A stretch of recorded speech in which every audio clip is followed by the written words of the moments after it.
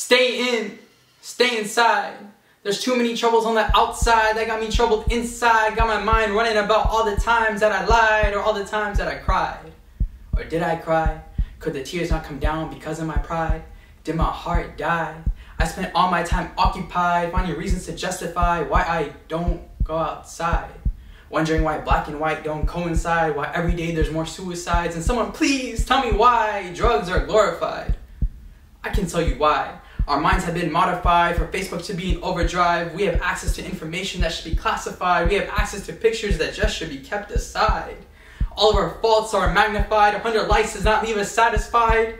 We don't have guilt for our so-called friends to be mortified. We don't let beef get clarified. Instead, we take it to tweets to make it nationwide and cause a great divide. All because I cannot survive without Snapchat by my side. One day will leave me behind. 1 week will leave me deprived. We're so focused on other people's lives that we have to show that your life is not better than mine. Look at me, look at me, look at I. Ask me who I am and I can't even describe. I look like an angel, but I'm the devil in disguise. Pride can change angels into devils, but only the pure can recognize that there's only one that can provide the humility that I need to sacrifice my desires. Ya Allah, please put me on the path that the Prophet sallallahu alaihi wasallam inspired.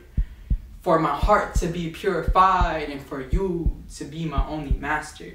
And not to be accompanied by the fruit Eve took a bite out of, that we've all come to answer.